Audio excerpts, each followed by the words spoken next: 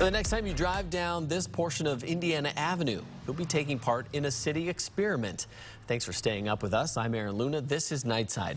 Spokane drivers are all too familiar with potholes and the damage they can cause. City road crews are testing a new material from a company called Glass Pave, which claims its products make streets last longer.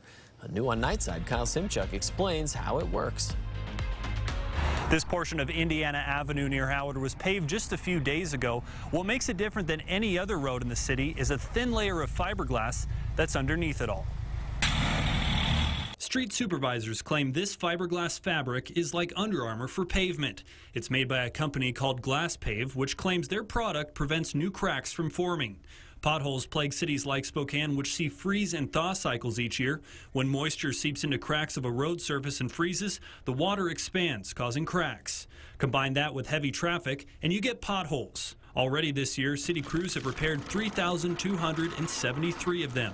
That may seem like a lot, but keep in mind, city crews have approximately 2,100 lane miles worth of road in the city to care for. Here's how Glass Pave works. Streets crews grind out 2 inches of damaged asphalt and add a layer of liquid asphalt, then roll on the fiberglass fabric before pouring new asphalt.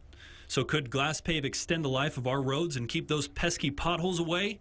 Only time will tell. And it could take several years to get that answer. The city of Spokane will be rating Glass Pave's performance throughout the next few years. In Spokane tonight, Kyle Simchuk, 4 News Nightside.